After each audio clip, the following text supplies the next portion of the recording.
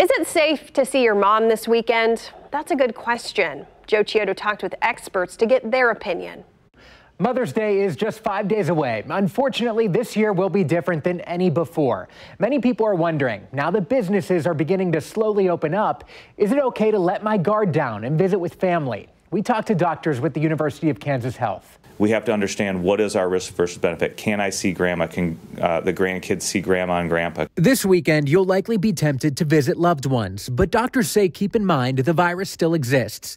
While you may feel fine, before heading over to mom's house, ask yourself this. But is it risk for your family member who may be older or who may have comorbid conditions, things like diabetes, heart disease, lung disease, those types of things that we know can set you up for a higher risk of critical illness and death. Their best advice, don't visit with anyone you haven't seen in the past 2 months. If mom's not on that list, they recommend holding off.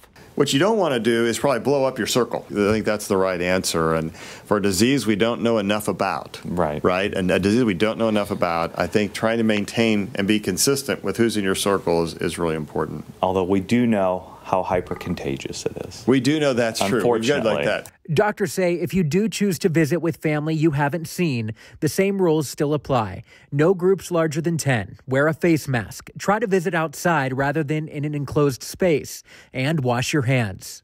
Important to also note here, many of the Metro's stay-at-home orders are still in effect through Sunday and beyond. The doctors noted a holiday doesn't change that. Although it's hard, stay at home still means stay at home. Joe Chiodo, KCTV5 News.